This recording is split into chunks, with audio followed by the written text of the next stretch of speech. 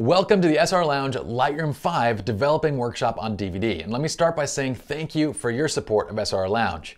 My name is Pi, otherwise known as Post-Production Pi, and I'm the editor-in-chief for srlounge.com, as well as one of the partners of Lynn and Jersa Photography, and I will be your workshop instructor. In this workshop, we're going to dive right into the Lightroom 5 Develop module, teaching you with hands-on instruction. We're going to start by teaching you the basic techniques used to fix common problems that we encounter in our photography.